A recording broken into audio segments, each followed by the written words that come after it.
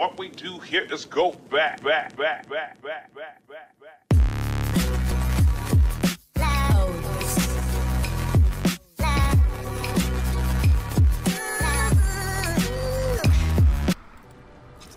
Hello everybody, this is the Bulldozer, and thank you for giving me your time, and thank you for watching another one of my videos. I really do appreciate you giving me your time. If you would, please consider using my code MrBulldozeRGamN. You can see it there in your center screen, and also in the lower left hand corner of your screen. With that green check mark right there, you can tell I'm an epic partner. Here we go, folks. We are at week number 9, and one thing I want to point out is you should be sitting on 180 artifacts. If you have not picked up all your artifacts, in the description you will find a link to a video that has every week in it, okay, weeks 1 through 9, and if you go to that video, and in the description of that video you will find timestamps. So if you take in if you're missing a certain week, just go to that week and hit on that timestamp, and it will take you right to that week you're looking for. Here's the map that is covering week number 9. And if you look at the map, you can see up there by MBG, by Cricket Cliffs, that is our first one. To the left of Holly Hedges, I haven't found a map yet that says Holly Hatchery, so to the left of Holly Hedges we have one, to the left of Weeping Woods we have one, to the right of Weeping Woods we have one, and just north of Lazy Lake we have our other one. Now we're going to want to start off at the Steamy Stacks, because there is a spaceship there, flying saucer, whatever you want to call it. Take a look at the brand new umbrella released today, folks. Now, this is a special umbrella. This is not the concert umbrella. This is for Fortnite crew members only. You can only get your hands on this umbrella if you are a Fortnite crew member. Now, I guess I said it's not for the concert. It is for the concert, but it is a special umbrella that will only be issued to Fortnite crew members. When you go to the concert, there is still a concert umbrella that you will receive for going and attending the concert, but again, as soon as you load up the game today, if you're a Fortnite crew member, you will receive this. You will receive a loading screen as well as receive a banner. Now you go to Steamy Stacks. We're going to get in the helicopter, get in the flying saucer, and we're going to take off. And I want to make a point. Check this out, folks. They've actually finally fixed the flying saucers. You can no longer go really high. They've actually buffed the flying saucers too. If you notice, when I hold the trigger down right there, you just noticed it. I hold the trigger down and I hit the boost. Instead of it boosting me up, it boosted me down.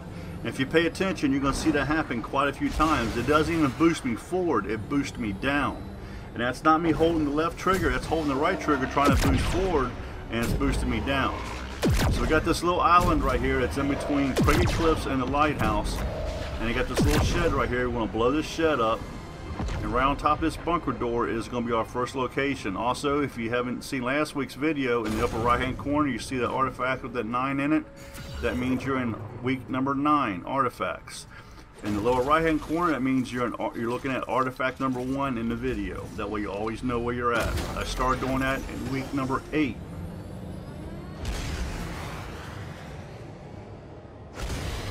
Again, make sure you watch this whole video, because I got some important information to point out to you that you may not be aware of, and then if there's something you do not do by the end of the season, you may be very unhappy come season 8. So make sure you watch this whole video. Now, if you follow the route that we are taking, we're headed over towards the yellow shed over by the Reaper's house. The Reaper NPC was at the house. It was at John Wick. It was John Wick's house at one time. Go ahead and blow up this lighthouse if it's still standing, and if there's any loot or anything here, go ahead and pick it up. You know, if you've already got some weapons and stuff from, you know, blowing up the shed where the first artifact was, go ahead and take out Gugemon that's right here. You can see this other person here. You can take and use your beam and just knock this person off the hill like I just did. Wait for all this loot to fall down and go ahead and pick it up. Especially now, you can't go really high. Your spaceship is going to be low. You're very, very prone now to be shot at, which, you know, knock on wood. And you just heard me knock on wood. Actually, I do not get shot at until the very last artifact. And actually, I end up getting eliminated after I get the second artifact. I don't even get a chance to put the map up. And I forget to put the map up on the first artifact, but I do pick it up on the second artifact. So after we go to the lighthouse, you're going to fly over the shark. And again, we're headed towards the castle in that satellite area. And the John Wick / Reaper's house is located next to this blown up castle. You can see right here to the left. And to the left of the castle, there is like some storage containers that came up on the shore. And to the left of that, there is like a crane that fell over. And that's where the house is. That's where the John Wick / the Reaper's house is. And actually, you can barely see it right there to a distance. You can see the hill, the mound of the hillside, mountain, whatever you want to call it, came up out of the water. That is the house we're going to. Actually, it's not really a house, it's a shed. But it's the yellow shed that you want to blow up. Now, sometimes there will be a custom chest in there. If you go in the description, and I was talking about it, I think I mentioned it already. If not, I'll mention it again now. In the description, you will find a video that I put from week 1 up to week 9 in the description. You go to that video, so whatever week you're looking for, you just click on that timestamp and you can go to that week. You can find what artifacts you're looking for. In that video, when we go to this house, there's actually a legendary chest in here that says week 7. If you know what that means, let me know, because that chest was in here long before week 7. And last season it was a legendary chest, but it didn't say week 7 on it. So I'm kind of curious what that means. Right here is that chest, that artifact, and right here on this island right here is the first one. So now we're moving over to the left of the words Weeping Woods, and we have the Guardian Tower, and it's right in front of the Guardian Tower. So I would really like to go a little higher than this, but I'm actually glad they finally fixed it, because I really thought that was unfair. I did not like the fact that you can go really up high. A lot of people took advantage of that, and I'll be honest with you, I used it from time to time, because the fact that it's one of those things that if you didn't use it, somebody would use it against you. And the thing is, when you go up so high, you can't deal no damage, but they can still shoot you, especially if you have a build or something built up, which I don't build, but other people do. They can damage your build, but you can't do no damage to them. You can't even see them. It was really unfair. So I'm really glad to see they fixed that, because a lot of people was complaining about that. So you can see the little building right here. I don't even know what you would call this, but you can see the artifact right there. So it's kind of hard to get down and land on this one. So just take and land and go up here and jump up to get it. It'd save you a whole lot of time as opposed to trying to actually fly over it and get back in your spaceship and just take off. And right there to the right of us, let's say 1 o'clock, we're heading to that satellite station. Right there, Weeping Woods is your third one. Now we're moving over to our fourth one. Again, straight ahead, you got the satellite station. And our fourth artifact is going to be located in the satellite dish.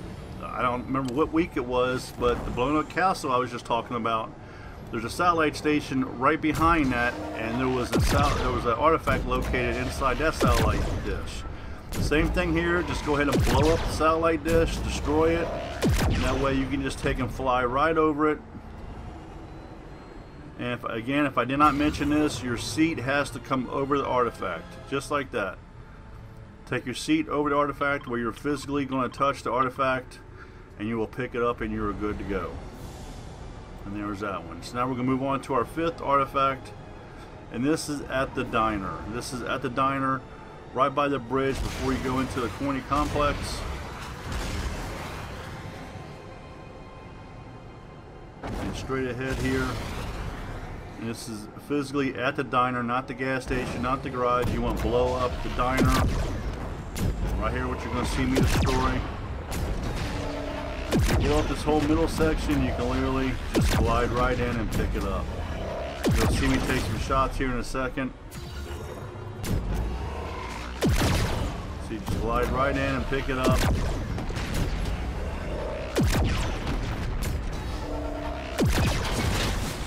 So I was just going to destroy this stuff and see, I'll take some shots right there. So I'm going to come over here, and I'm thinking, okay, I'm going to get behind this building right here.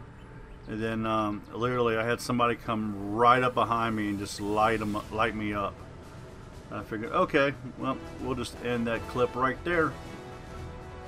There you go, 20 alien artifacts. So now again, you know, this is week 9. Week 9 times 25 will give you 180 alien artifacts. And again, that's if you have not used any. Now this is what I want to talk about, folks.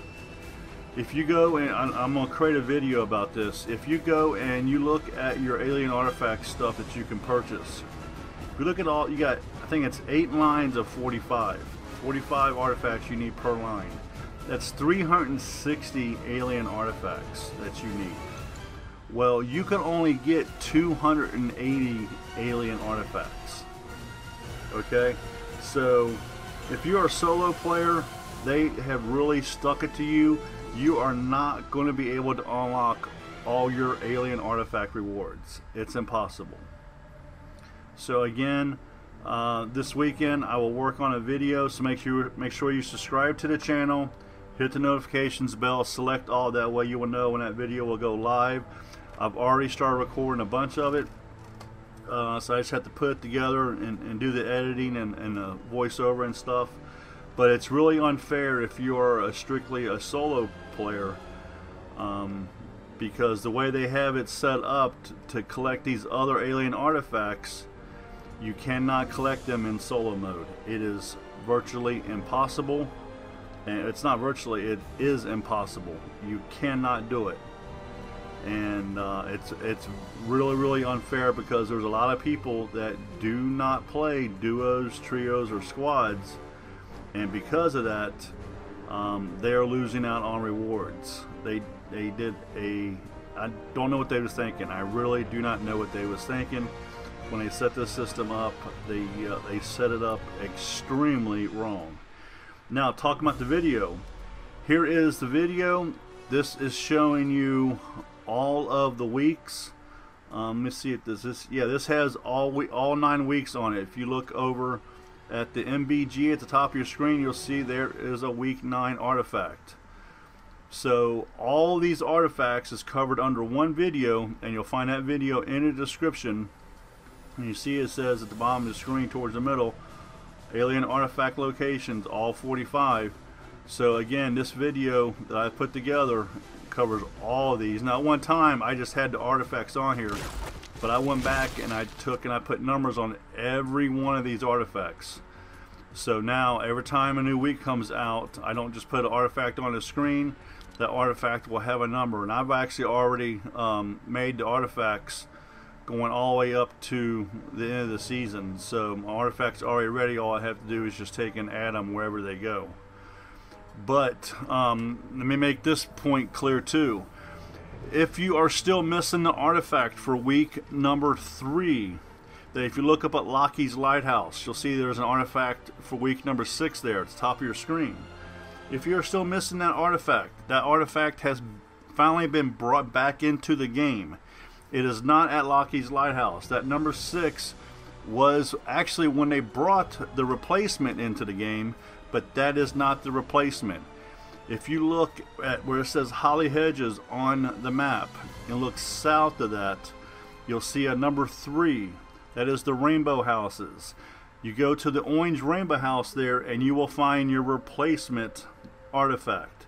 That will bring you up to date. So if you are still missing that one artifact, where that week 3 you only got 4, that is where you need to go to bring you up to date, so you're caught up to date. If you've gotten everything else but you're missing that one, that's where you have to go. That's the reason why that artifact has a 3 on it.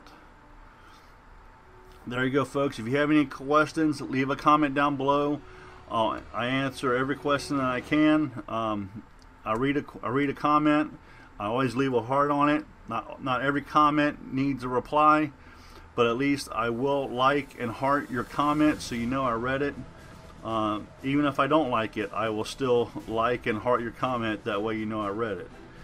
But to show you how this map works, I have an alternate account set up.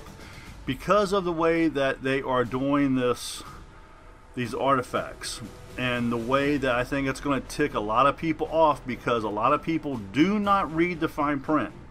They do not read the fine print. And I want to show you how my map works. Take a look at this. See that on your screen there, folks? 148 alien artifacts. In one session, I used my map in my alternate account and went around and I collected 148 alien artifacts. So again, you know, we're sitting on 180 right now, and this was before these 20, so we were sitting on 160, so I was only missing 12 out of the 180. So out, you know, and you see now, I also went up 7 levels before, from the time I started, went into a game, before I backed out into the lobby. I advanced 7 levels in the game, and I also collected 148 alien artifacts by using my map, knowing where the places are. So my map does work. None of the stuff on my map is bogus. So again, you can trust it. I've seen people put stuff out there, and it's like, I don't understand why. I don't understand why people put misleading stuff out there. I really do not. If I ever upload a video and it has misleading stuff out on it, and I know it is, or if something in the video is misleading, I'll pin a comment saying this information is wrong. Or if the whole video is misleading, I will remove the video. I will never have knowing misleading information on my channel, because I make my videos to help the fellow gamer. I look at my stuff that, you know, I don't do this to make money, folks. I really don't. I've only got, what, 2,600 subscribers. It's like, I don't stream video games, so it's not like, you know, I try to make a living off of this. If I get a check from YouTube, great. I don't live off of a check from YouTube, okay? But, you know, I mean, I just do not get it. If you're going to put stuff out there, do not lie to people. If you tell the people the correct information, that's going to bring them back to your channel. If you put false information out there and you lie to them, they're never going to return to your channel. That's what boggles my mind, why people do that. Leave a comment down below. Let me know. I don't know what else I could say, but I think a lot of people are going to be upset, because I think a lot of people do not read the fine print, and come the end of the season, when season 8 starts, there's going to be some people that's going to be very mad, because I have a feeling these artifacts are going to carry over to the next season. But I will leave it. I would just leave it there, because it's just a shame. I hope they fix the situation where solo players will be able to benefit from getting the extra artifacts. You shouldn't have to be able to play duos, trios, and squads. And it's set up that way because you have these cosmetic chests. I'll say this much. You have these cosmetic chests, and in order to open them to get the extra artifacts, you have to take turns. So that's why one person can't do it. It's not like you can go into duos, trios, or squads by yourself. You have to play as a team. And you can't go in with randoms, because the chance of randoms going all to the same spot is very slim. So you have to go in as a team. So if you're somebody that only plays solo, that means you're losing out on rewards. And Fortnite should never set up their game that way, because you got, you know, let's face it, there's a lot of kids that play this game. And some parents may not allow their kids to play with other people. So you are then taking rewards away from that kid that he cannot earn, because he's not allowed to play with other people, just because of the way of the gaming environment is. I mean, it is what it is, folks. It is what it is. I mean, there was just a swatting incident that took place a state over from me last weekend, where a 17-year-old kid got into it with somebody online, and their house got swatted. And the person told him, "I'm going to swat you." And sure enough, the boy's father went outside, and the boy's father's father was on the ground with rifles pointed at him in handcuffs. And then the police called him out. You think I'm lying? Google it. You'll find out. It was in Kentucky. It was a state over from me. Absolutely insane. Absolutely insane. This is the Bulldozer. Get your killing on. I'm out of here. Hope you enjoyed the video you just watched. Here's some more videos you might be interested in. On the left hand side, my Fortnite playlist. On the right hand side, the previous video uploaded. Who knows what this could be? It could be dash cam footage. It could be something about on YouTube. It could be a number of things. Thank you for watching. Thank you for giving me your time. This is the Bulldozer. Get your killing on. And I'm out of here.